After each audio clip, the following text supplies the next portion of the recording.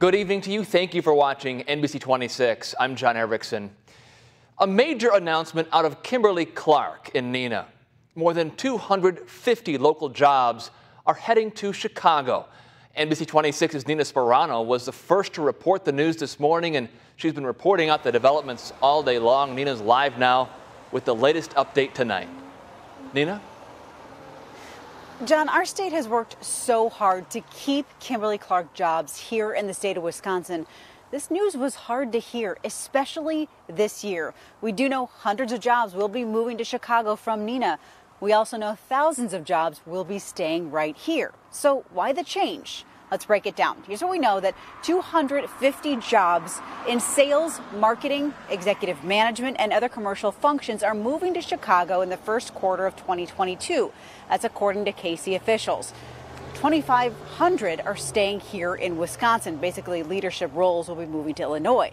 This comes over 2 years since Kimberly Clark and the Wisconsin Economic Development Corporation penned a 5-year, $28 million tax incentive to keep 388 technical manufacturing jobs in Wisconsin.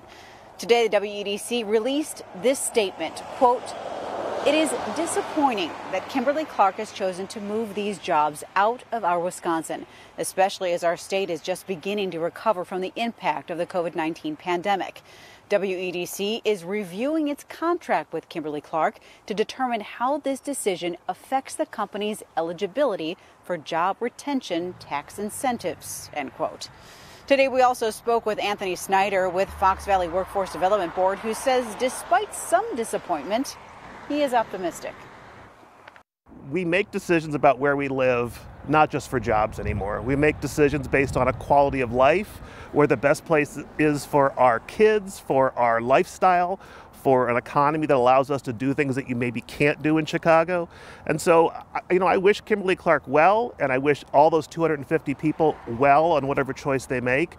Undoubtedly, some will remain here, and we really want to help those individuals remain here if that's what they choose to do. And another bombshell announcement today. Kimberly Clark Group President Kim Underhill is parting ways with the Kimberly Clark Corporation after 33 years with them. She's been there since 1988. Russ Torres, who is president of Kimberly Clark Professional, will take her place and will be based in Chicago. Live in Neenah, Nina Sperano, NBC 26.